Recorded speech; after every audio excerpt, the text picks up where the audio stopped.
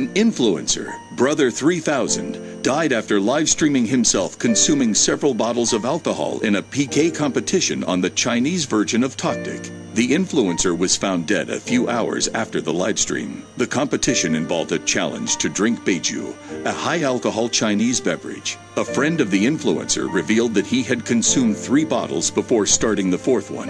Unfortunately, his family discovered him in the afternoon after the competition had ended. Note: avoid consuming alcohol rapidly or in large quantities within a short period. Instead, try to pace yourself by sipping slowly and taking breaks between drinks. This allows your body to metabolize alcohol more effectively and reduces the risk of alcohol-related complications.